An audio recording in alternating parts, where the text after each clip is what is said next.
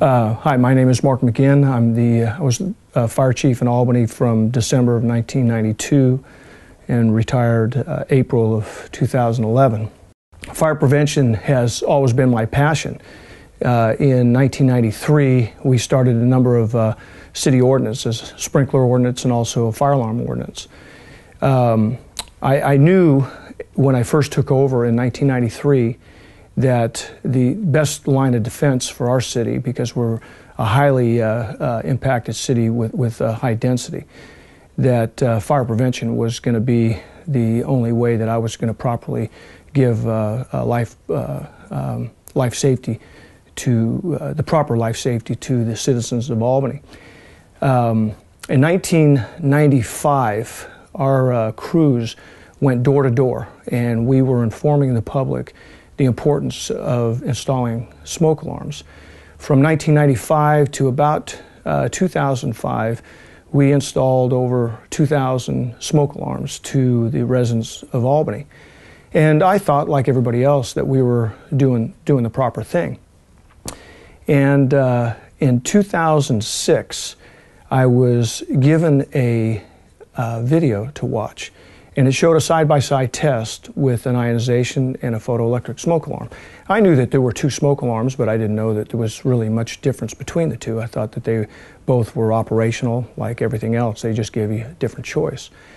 And in this film, they started this smoldering fire, and I'm watching this smoldering fire, and within 2 minutes, the photoelectric smoke alarm activated. And I thought, okay. And then I'm watching, and after a number of minutes pass by, I see the smoke banking down from the ceilings, and the smoke alarms, both smoke alarms, disappear. Ionization had not activated. I'm seeing the smoke now from the living room start to go up the stairwells, and I'm thinking, wow, if there's anybody up the stairs, they're going to be trapped because there's no way in the world they're going to be able to come down. After maybe, I'd say, 8 minutes had elapsed, the floor was almost banked down to the ceiling, and to my horror, the alarm did not, the ionization smoke alarm did not activate until it went into a flame, until there was a flame on the couch. And I thought to myself, that's nothing more than a flame detector. I immediately went next door to where my fire marshal was, and I told him, I said, you have to come in here and watch this. So I started the video from the beginning, and we watched it, and he was just flabbergasted, and he turned to me and he said, what are you going to do? And I said, I don't know. And I was very distressed. I mean, you can imagine over a 10-year period that we've installed all these smoke alarms. We've had an active door-to-door campaign in informing people the importance of installing smoke alarms. And now I'm finding that the smoke alarms that we installed were the ionization type that were nothing more than a flame detector. So I did nothing for 6 months. I actually went into denial. And my fire marshal would prompt me about every couple months. He'd come in my office and say, have you made a decision? And after I settled down for a while, I started doing some research.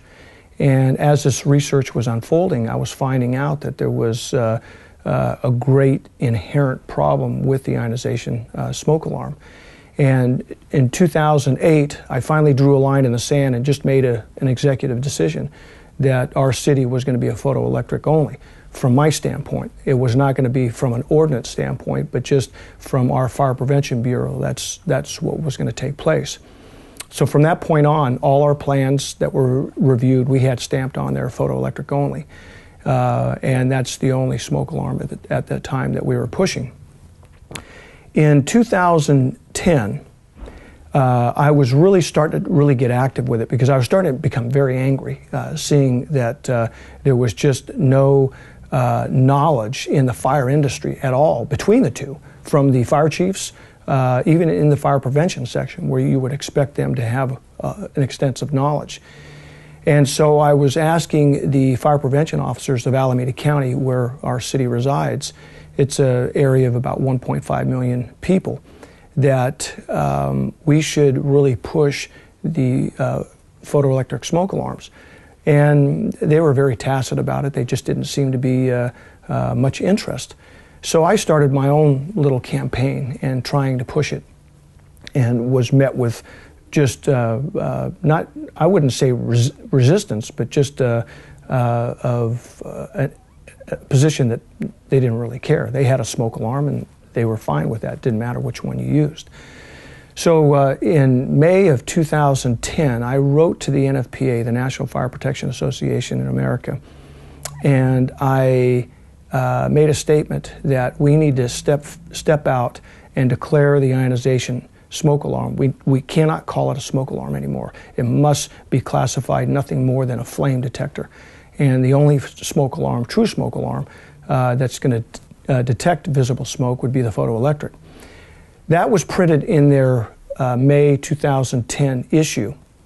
And when it was printed in the May 2010 issue, I immediately received a phone call from Adrian Butler from the World Fire Safety Foundation. And he was congratulating me for my position.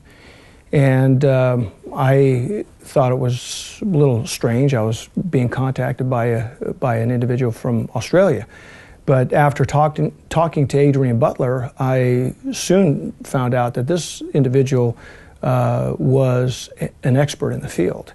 And I started talking to him more and more. And within, I'd say, about a month, he was encouraging me to become the first city in the United States to mandate photoelectric only smoke alarms, which we did. We went forward to the council. I drafted a staff report and drafted an ordinance and made a presentation to the council on July 2nd of 2010, which went by with no problems whatsoever. Because it's a new ordinance, that you have to have two public meetings. So the first one, of course, was what we call a slam dunk. Council voted unanimously 5-0.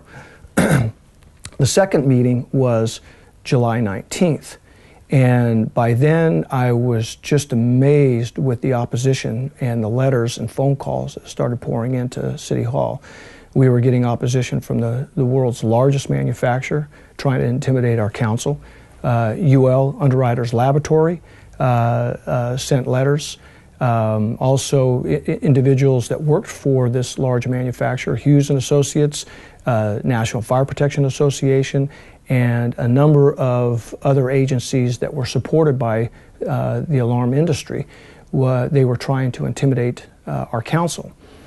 And I was really beginning to feel an uneasiness that our council was going to cave in from all the opposition that was pouring in. So I contacted Adrian Butler, and since we talked on the phone almost daily, I knew that there were two fathers from Ohio that lost their daughters in off-campus house fires.